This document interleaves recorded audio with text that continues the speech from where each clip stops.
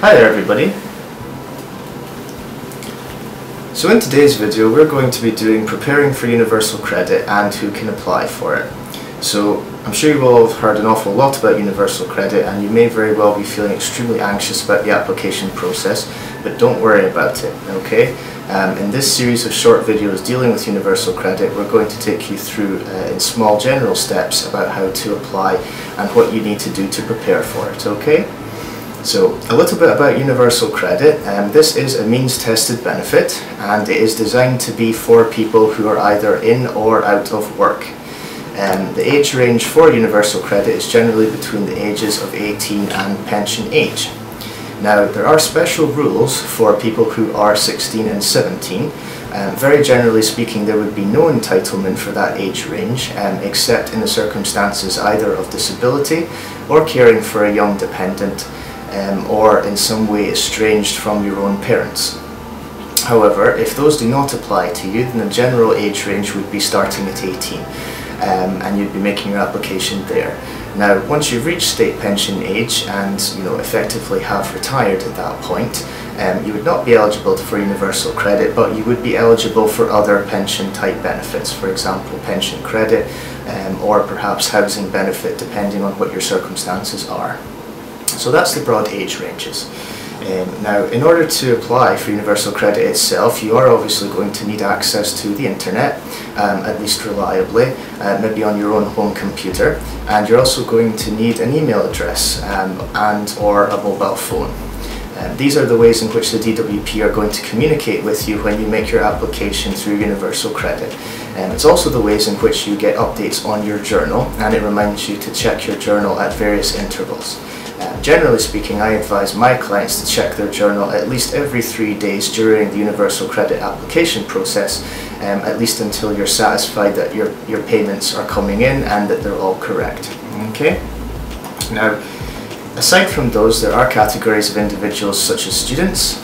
Students generally do not have entitlement to universal credit. However, again, there may be entitlements for reason of disability or care of a dependent who's quite young.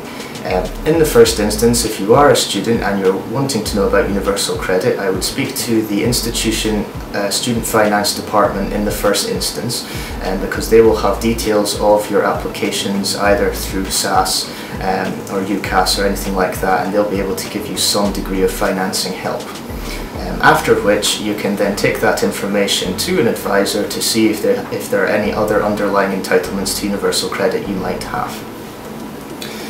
If you are a British citizen and your status is not fully settled, or you have visa entry conditions that mean you have limited access to the state welfare system, then your circumstances are going to be very complex, and most advisors may not have a specialism to deal with that.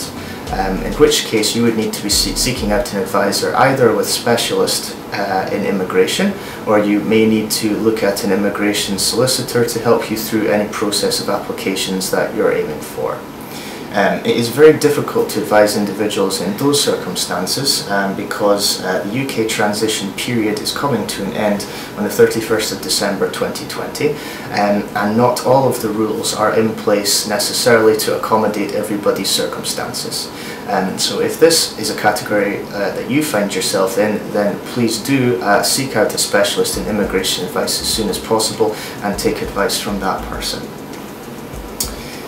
Now, universal credit itself can best be thought of as a series of interlocking elements which apply depending on your circumstances that you find yourself in.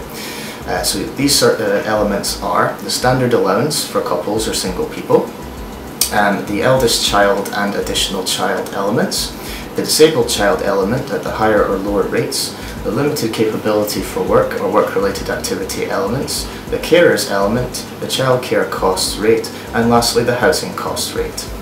All the elements will have different rules depending on your circumstances, meaning that no two individual households are likely to have the same rate or for the same reason.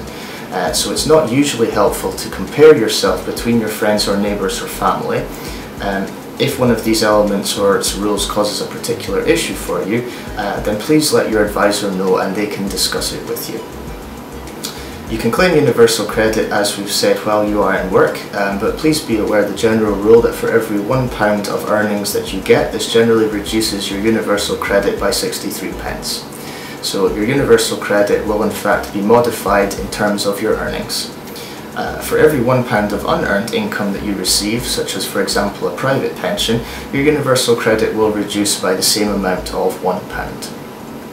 There are other benefits out there that can also affect universal credit, for example the carer's allowance that many people are entitled to, and again this will reduce your universal credit by £1 for every pound of carer's allowance that you receive.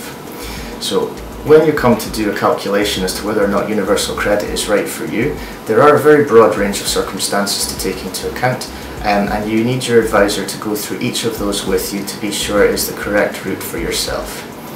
The more information that you give an advisor, obviously the more detailed advice they can give to you. Now when it comes to savings, savings of up to £6,000 generally do not alter universal credit. Savings of between £6,000 and £16,000, that's 16000, will reduce your universal credit by £4.35 a month for every £250 of savings that you have or part thereof. So that means that even if you don't meet that £250 savings increment, they will still reduce by £4.35. Over the £16,000 mark, there will be no payment of universal credit, but your claim may still be considered live as long as there is an underlying entitlement. So this may be for someone who is in full-time work, but who otherwise earns too much to be on universal credit. Their claim would still be live, but they would receive no payment for that.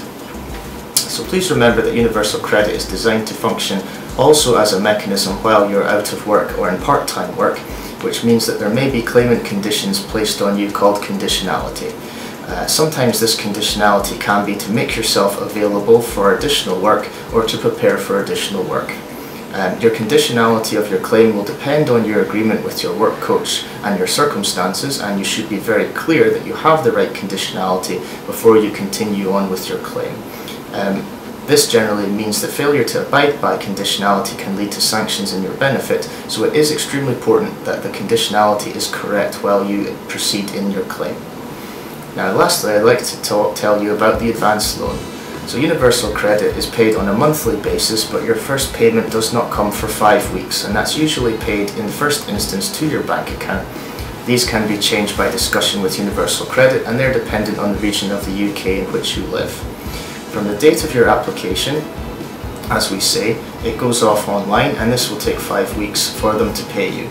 You are able to take an advance loan from the date of your application, and this loan is essentially equal to the maximum amount of your estimated entitlement. So you will be able to take your estimated entitlement, but please be aware that this loan needs to be paid back, generally speaking, within 1 year. That is the expectation from the DWP, and it is deducted at the rate of 1/12 of whatever your entitlement was when you took out the loan. So for example, a person with an estimated entitlement of £700 a month may well immediately have £58 deducted from their first payment, and this will be deducted every month until the loan is paid back. So you're not obliged to take the advanced loan, and I would generally encourage anyone coming to see me to be very careful about considering it before they do so, as there may be alternative options. So check with your advisor to see if those options are available to you. So in summary, if you think that you have entitlement from this description, you have your email and access to a good internet connection, and you're able to get on regularly to the internet, then generally speaking, you are able to proceed with a universal credit claim. Next video, we're hoping to show you what the journal will look like once you've gone through the claim, and of course at all stages you can seek out an advisor if you need help in your area.